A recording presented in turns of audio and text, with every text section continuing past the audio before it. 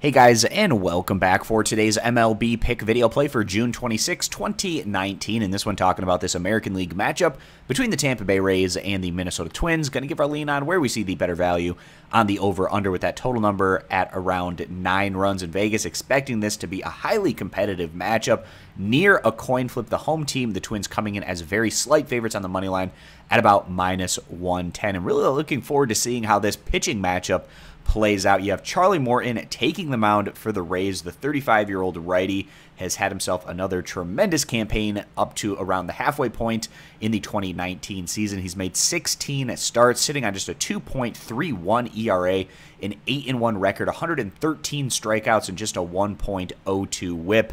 In his last outing, Morton was effective again, this time coming on the road against the Oakland Athletics, where Morton went 6 1/3 innings, giving up just 4 hits, 1 earned run, 2 walks to 6 strikeouts. And in general, we've been getting some pretty consistently solid stuff from Morton through his 16 starts this year. On Minnesota's side, they're going to be sending out 29-year-old righty Jake Odorizzi, and he's made currently sitting on 15 starts with a 2.58 ERA, a 10-3 overall record, 87 strikeouts, a 1.07 whip. However, Odorizzi hasn't been quite as solid in his last couple of outings, both of these coming against the Kansas City Royals. So a little bit surprising there to see Odorizzi have his numbers take a step back, giving up 4 earned runs in each of his last 2 starts, spanning the course of 10 total innings. He's going to be trying to bounce back on his home field going against this Tampa Bay squad. We could potentially get a pitcher's duel with Morton and Odorizzi going on each side. Both of these guys are looking to perhaps make a run at all-star